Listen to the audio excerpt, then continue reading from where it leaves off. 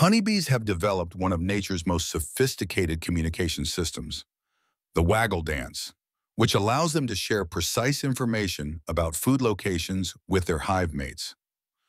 When a forager bee discovers a rich food source, it returns to the hive and performs a special dance on the vertical surface of the honeycomb to recruit other workers.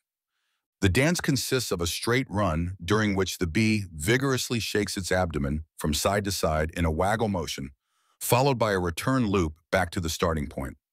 The straight run portion of the dance indicates the direction of the food source relative to the sun, with the angle of the run corresponding to the angle between the sun and the food target. The duration of the waggle run precisely communicates the distance to the food source. The longer the waggle, the farther away the food is located. For nearby food sources, perhaps 100 meters away, the dance might last only a second, while food that's 2 kilometers away could result in a waggle phase lasting several seconds. The observing bees follow the dancer closely, touching her with their antennae to pick up chemical signals and detect the subtle vibrations created during the waggle.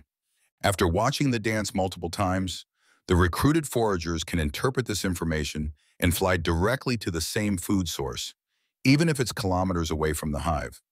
This remarkable communication system is so precise that it encodes the distance, direction, and even the quality of the food source, allowing the colony to efficiently allocate its foragers to the most profitable locations.